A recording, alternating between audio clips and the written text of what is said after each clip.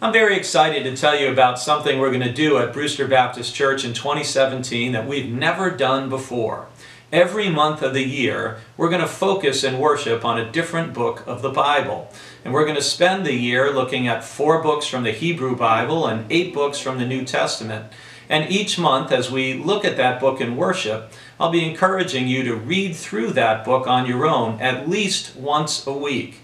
Our first book for 2017 in January will be the book of Nehemiah. And Nehemiah is a wonderful, wonderful man to study who is responsible for rebuilding the walls of Jerusalem. And so throughout January, we'll be learning from Nehemiah, and we start in Nehemiah chapter 1 with a magnificent prayer that he offers to God. I look forward to seeing you at our one unified service at 11 o'clock on New Year's Day as we hear Nehemiah's prayer.